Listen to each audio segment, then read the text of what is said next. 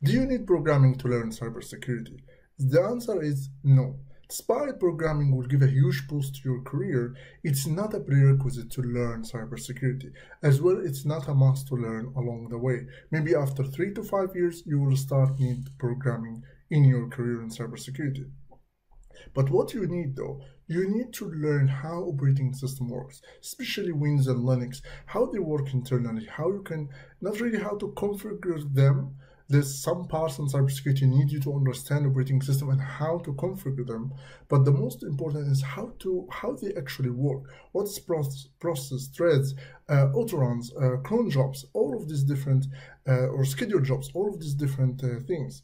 And the most important is how these operating systems connect to each other, how different machines connect to each other, how the networking is all working, the routing to the network protocols, different protocols, how they work, the TCP, UDP, IP, all of them. You don't need to learn specific products like Cisco or FortiGate or Fortinet products. You don't need to learn specific products, but you need to learn the concept behind these products, how these network protocols work. This is what you need to start learning cybersecurity.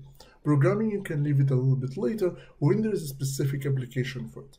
Most of people in cybersecurity learn Python. Most of your case studies might need, most of your use cases might need Python as a programming language, but most of for the beginning of your career, you don't need to learn programming. This is the message of today. See you in the next video. Bye-bye.